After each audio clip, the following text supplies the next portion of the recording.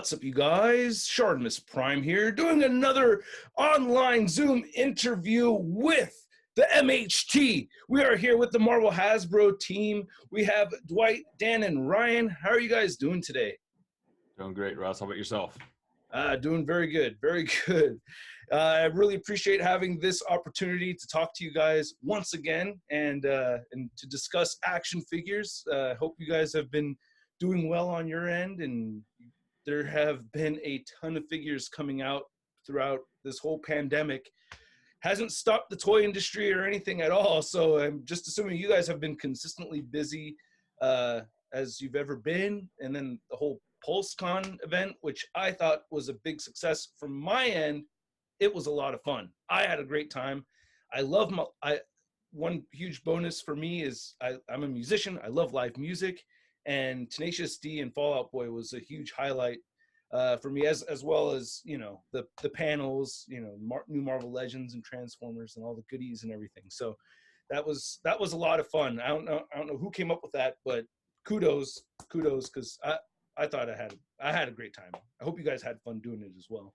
No, I actually love that you love the music too, Russ. Just to throw that out there. That was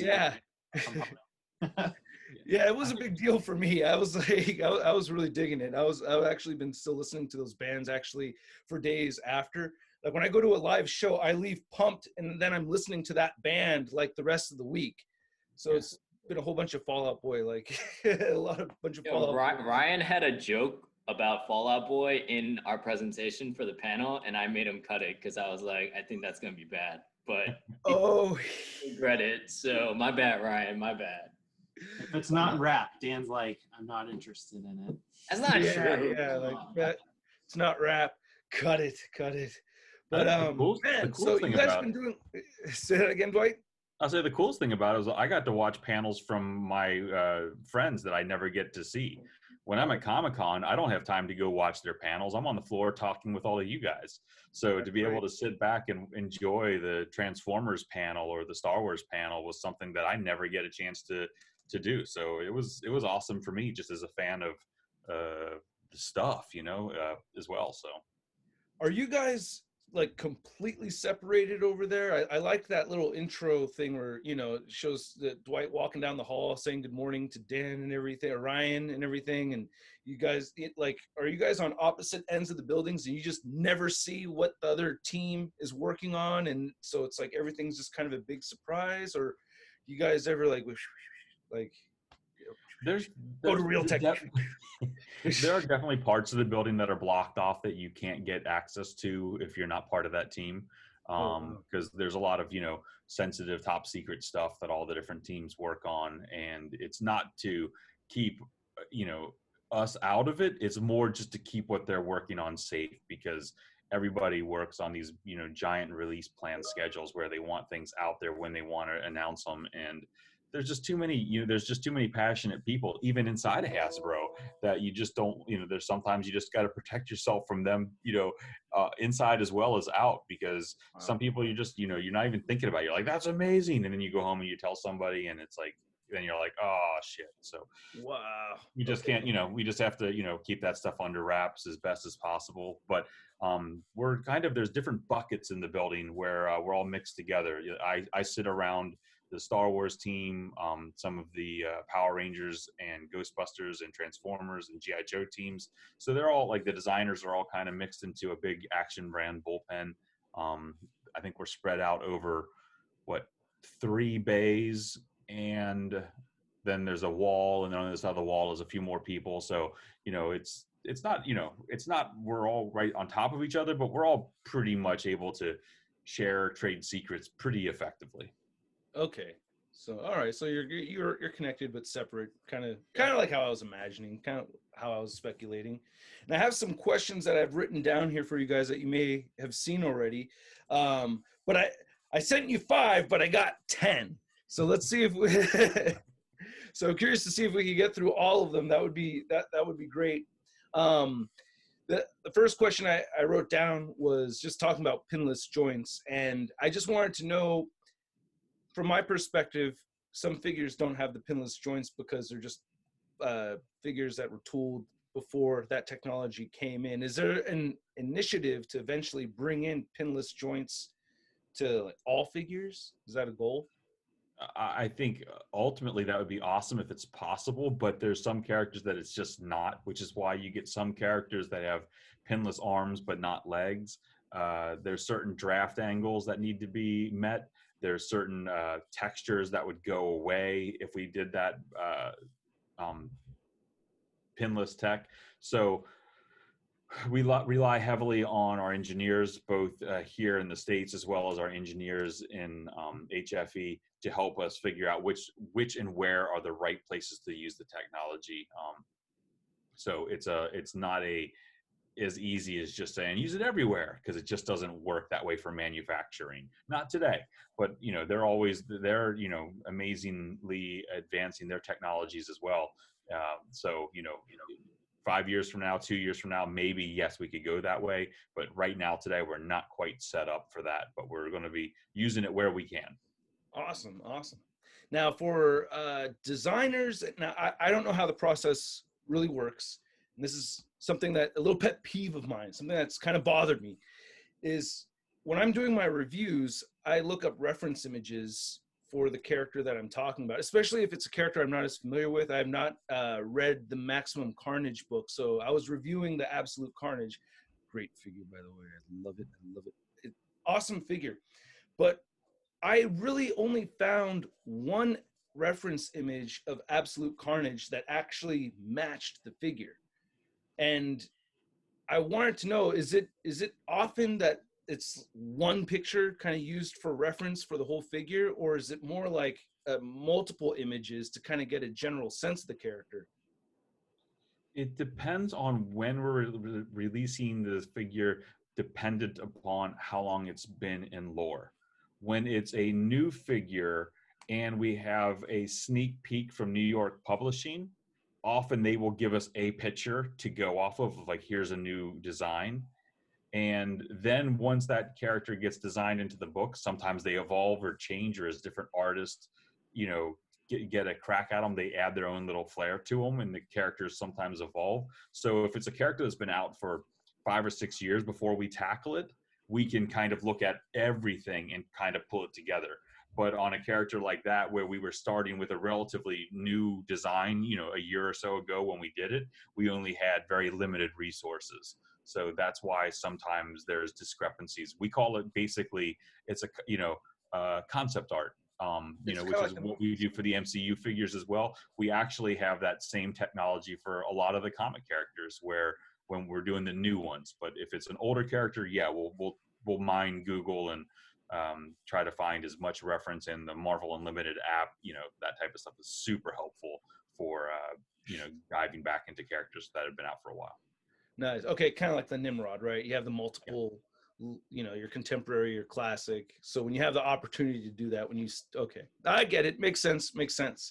Now, I've noticed recently also with some of the sculpts, you have been able to retool previous sculpts. Like, for instance, the Jocasta figure. There's these straps around the waist, and I'm fairly certain that's the Moonstone body mold with added tooling on top of it. So it looks like you're able to take previous molds and change and adapt and add things or take things out. Is that what's going on, or was that like just brand new? I suspect it was retooled from an existing sculpt.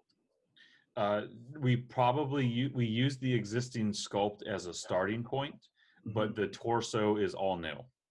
Okay. But we used the Moonstone as an underlay because we were using the existing arms and legs from Moonstone, and we needed to make sure that the existing arms would fit. So the easiest thing to do now in the digital realm of most sculpts being done digitally is that we had a good digital asset that we could start with. So we adjusted her proportions, added the straps, the metal bra and stuff that she has on her. We added those types of details, but that's why it looks very similar to what you remember from the Moonstone.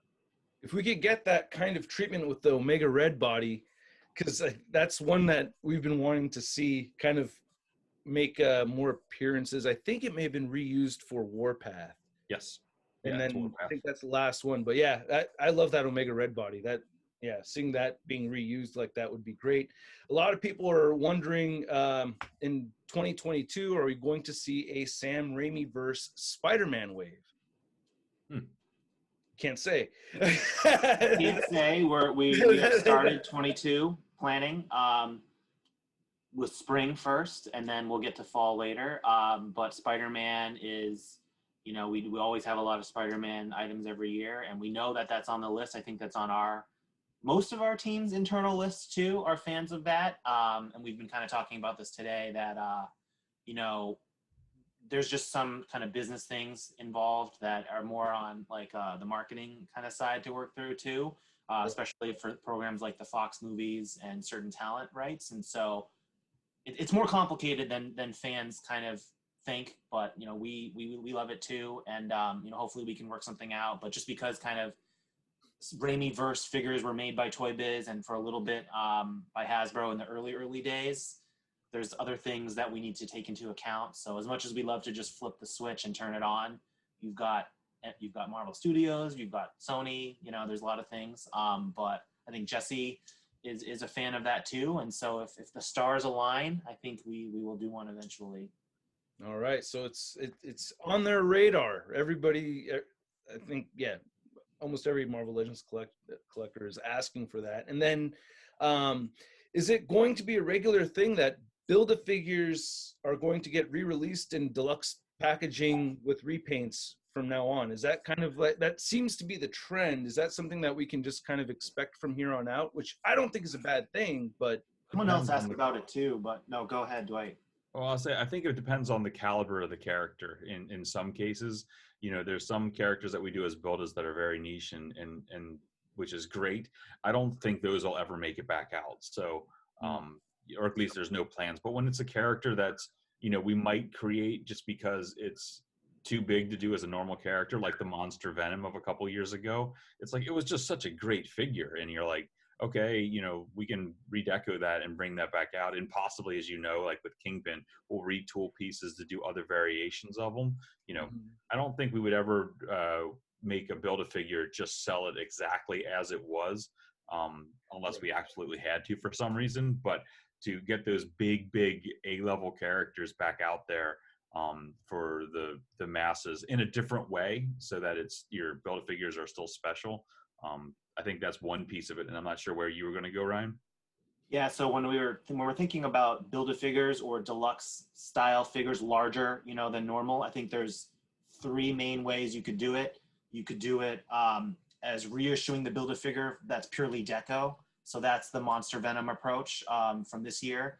And you've got ways where we can add a little bit of new tooling to either make a slightly different character or a new character. So the examples are a Kingpin with the ascot collar piece, or a Toxin, which had the backpack of tentacles and a new head. I believe those were the new pieces. And then the third way, which is the most exciting, is it's just an all-new deluxe figure that isn't a Build-A-Figure. And we revealed the classic Thanos for 2021, which is all new. That is about Build-A-Figure size, so it could have been a Build-A-Figure for a wave, but we're trying to think of ways to just put new deluxe figures out for the first time. And we actually have several planned for the future that we haven't revealed yet.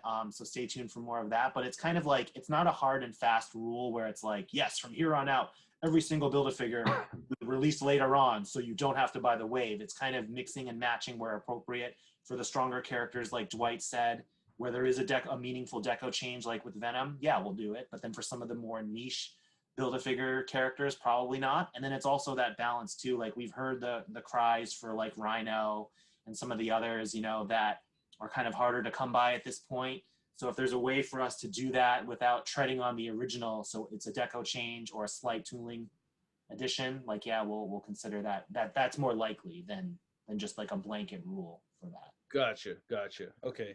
It's kind of like we're like little kids, because like once you start repeating something, you get used to it really fast. So like, every time we go to the zoo with the kids, the wife brings snacks, right?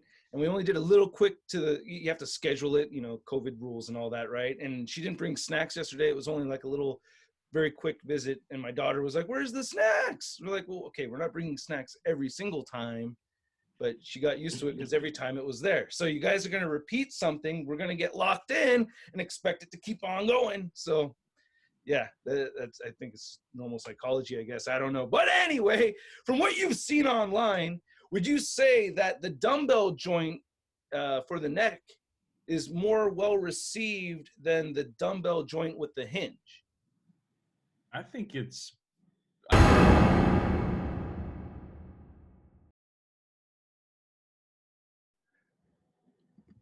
Guess we're going. Hey! Hey, new ShartimusPrime videos. Hey, you should click one. Yeah, click on one of them. Or subscribe if you haven't. Your face,